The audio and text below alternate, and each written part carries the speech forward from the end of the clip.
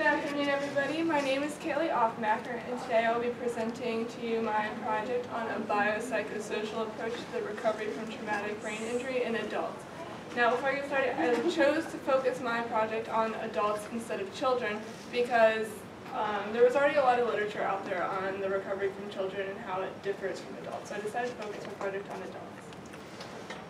I'd like to extend many thanks to my faculty mentors, Dr. Miller from biology, he's in the back in the blue, and Dr. Anderson, who couldn't be here today, for their guidance through this project. I'd also like to thank my INDS advisor, Professor McAlpine, as well as Dr. Freeland and the entire INDS department for all of their guidance as I developed this project. Alright, I want everybody to take a moment and imagine themselves standing at the beginning of a race starting line. And we're going to make this a marathon. We're going to be forward ahead. 26.2 miles stand between you and the finish line. How are you going to run that race?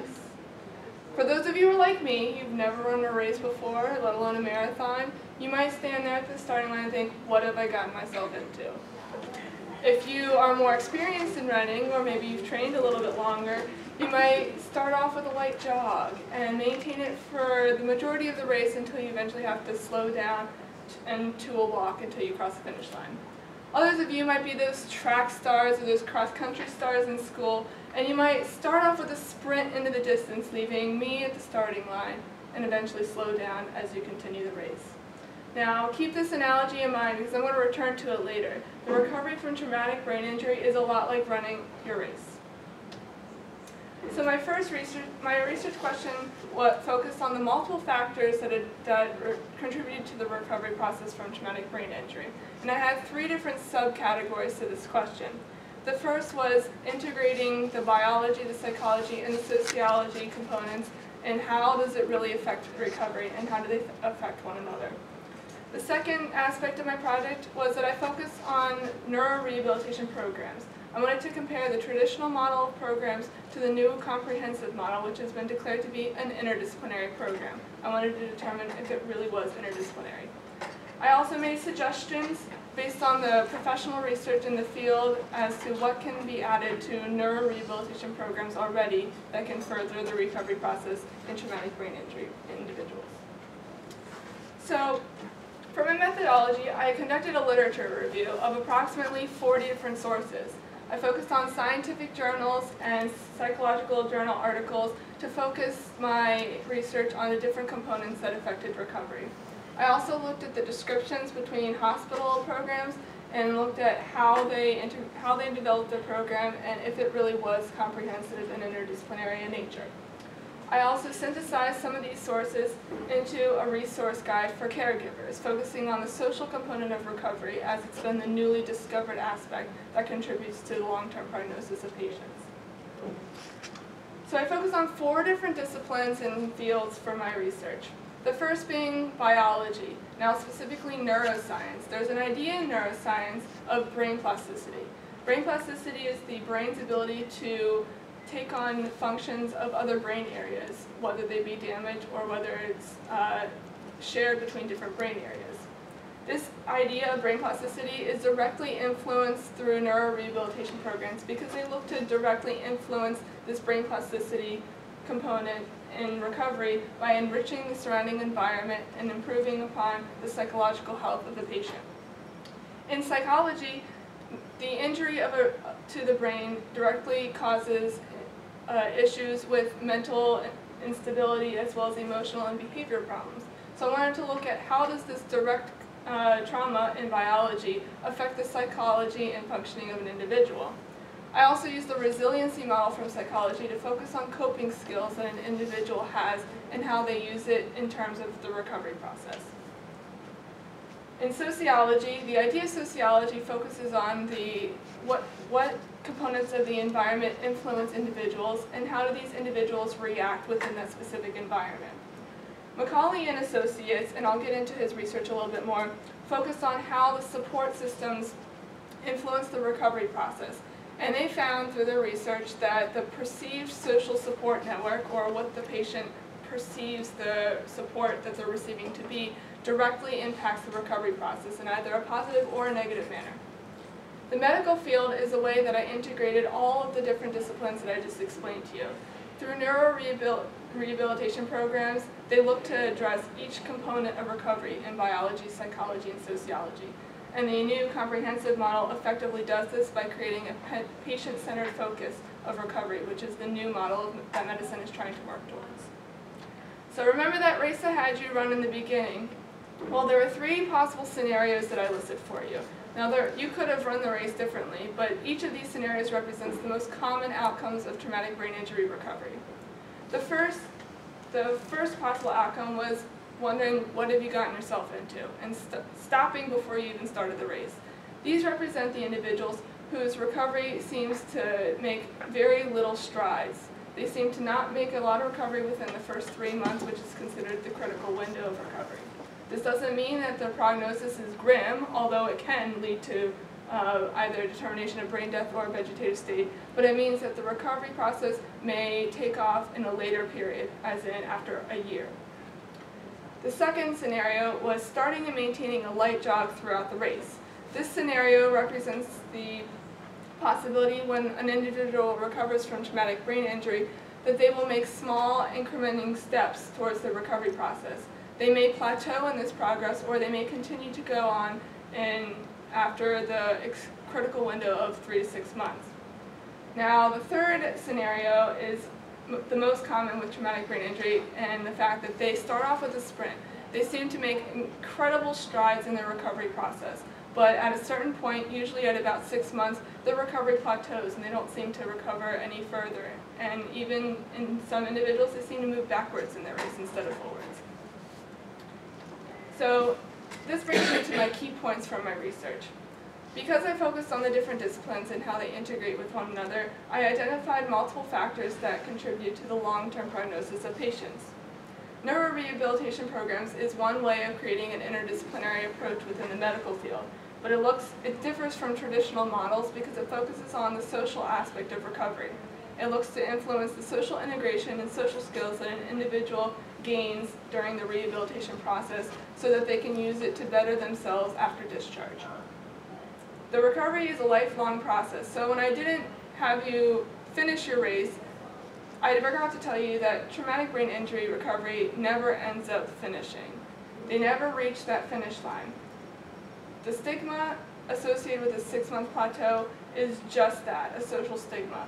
It doesn't actually exist unless if you let it exist. Incorporating an enriching environment, an appropriate medical treatment, and a supportive environment surrounding you, you can move past the 6-month plateau.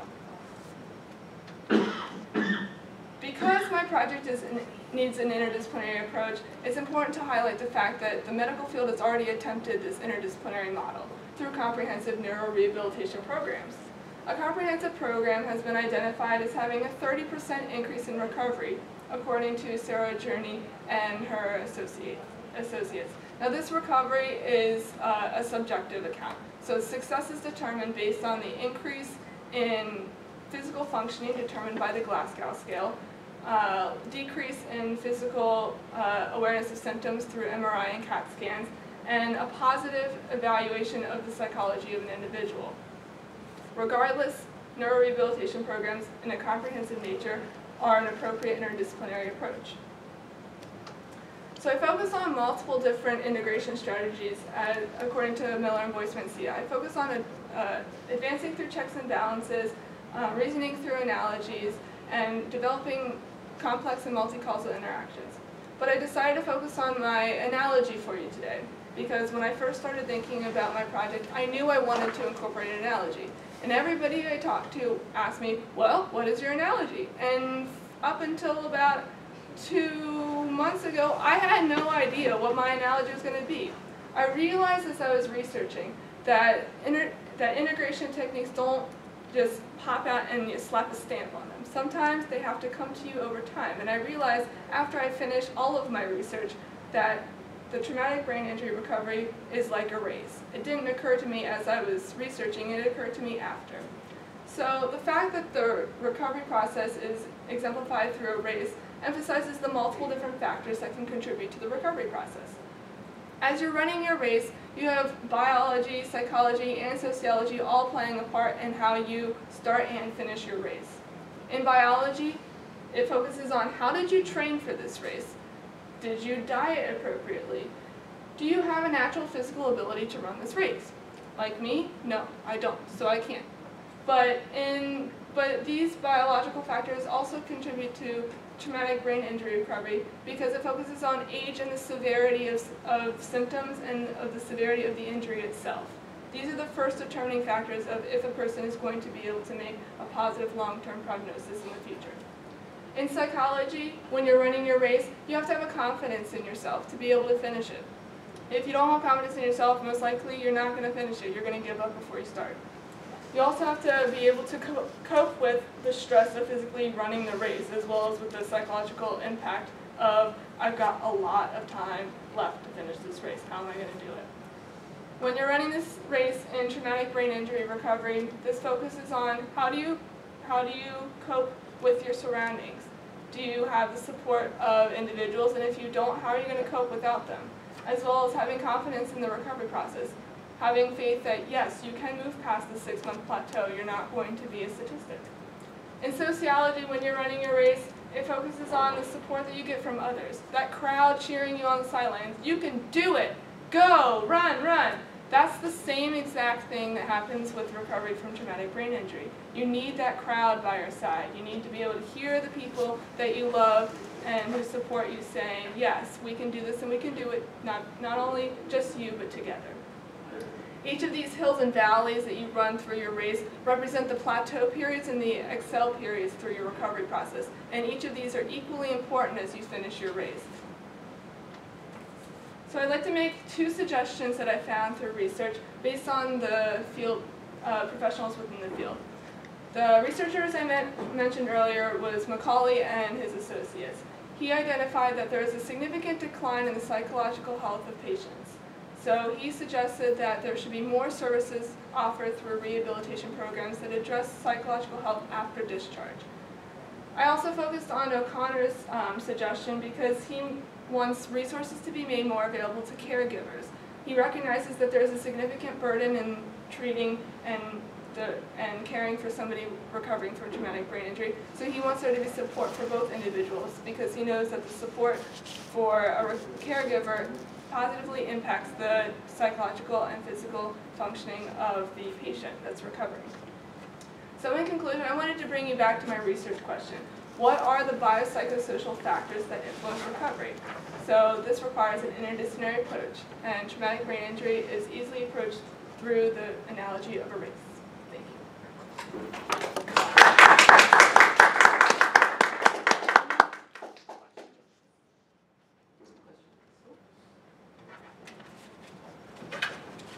Yes. Sure. Okay. So, let me be awkward. If you're going to read through analogies, presumably that suggests that you're going to know the formal scholarship of the thing from which you are drawing the analogy. I think, am I right in thinking that we're talking here common sense about sports coaching? Or did you actually research what a good sports coach might do to help somebody run through a marathon? Well, because I didn't focus my project on sports, I wanted to focus on running the race itself and the different factors that come into how you're going to finish your race. So not necessarily focusing on what specifically requires to in a sports aspect, but people who don't normally compete in sports activities, they can decide all of a sudden to run a race. And most of them eventually finish the race in however long it takes them, but the point is that they finish it. And I wanted to use that analogy to describe how one person can go from not having any experience to running and finishing a race, and how that equates to the traumatic brain injury recovery process. Because people who are recovering from traumatic brain injury, they didn't expect the traumatic brain injury to occur. They were just thrown into the situation. So it's a matter of how can you make the best of your situation and what factors can feed into that to encourage the recovery process. Just following on that, it's interesting to see the capstones where there are these two different types of interdisciplinary approaches. So there's the connection you made across disciplines that helps you understand the significance of the problem or the complexity of the problem. And then there are the claims by experts that their approach is interdisciplinary. And you mentioned that briefly with the comprehensive neurorehabilitation programs claim to be interdisciplinary. And do their claims resemble any of the bridging strategies we've talked about? They do. The ones that are successful represent aspects from all of the bridging strategies that are discussed in interdisciplinary studies. Most specifically, developing complex and multi-causal explanations. I focus on it in my paper. They look at how these disciplines really interact and how to best approach them as they treat individuals, developing that patient-centered focus. Now, the comprehensive programs that don't work, for example, I studied the program through Johns Hopkins Hospital. They claim that they have an interdisciplinary program, but they didn't describe, at least from what I could tell, how they address the social component, especially after discharge. And there's been a lot of literature out there that explains that after discharge is where you see a lot of decline in recovery. So it becomes a really important aspect of being interdisciplinary to focus on both during admission and after. Yes, in the back. So you said that the 6-month plateau is an illusion. Yes. What evidence do you have that the 6-month plateau? I mean, why do we even think there's such a thing, if in fact it's just an illusion? Well, the first idea of the 6-month plateau arrived in the 1960s when traumatic brain injury recovery was first focused on. And they decided that there was this plateau period because nobody, from what they could tell, was making any leaps and bounds in their recovery. They didn't consider the small aspects of recovery to be significant enough to consider for the recovery process. And they didn't understand the social component to recovery, so they only were looking at the biology and the psychology aspects of it. So when I say that the plateau period is an illusion, it's because now we've got more information about the recovery process. We have identified that there's also a social component that directly impacts the biology and the psychology of a patient and how that is influenced in the recovery process. Does that answer your question? In the very back. Okay, so you mentioned the importance of like family and loved ones being a part of like the coping mechanism of the injury. But I'm just curious, in your research, would it be relevant and have you looked at the psychological impact that that support role would take on the person that's helping the injured or coaching them along? Absolutely. I'm really glad that you brought that point up because that's an entire section of my paper. When I was researching, I looked at the idea that support systems can positively affect the recovery process of an individual. But when I was researching, I also found that they have a negative impact if they provide a neglectful or an unsupportive environment. And that usually is a result of the burden that they feel because they're doing all of the caregiving. It's shown that about 60% of the family structures change due to the caregiving process of an individual with a TBI. So this dramatic change in the family structure causes a lot of stress within the family members. And if they don't have a strong foundation to base that support off of, then they're going to negatively impact the recovery process instead of positively. Dr. So how can healthcare providers be trained in this interdisciplinary approach? Because it's not the kind of thing that I would suspect that most doctors, for instance, get in their medical training. So did you come across anything in your reading about suggestions for how this sort of interdisciplinary approach could be brought into medical training, or are people thinking that way? I think the idea behind the healthcare system is that they are intending to communicate appropriately with other professionals within the field. So when a person goes into the recovery process, they see a physical therapist, they see their primary physician that's in charge of their case, they see occupational therapists, speech therapists, and psychologists. And those are just to begin naming a few.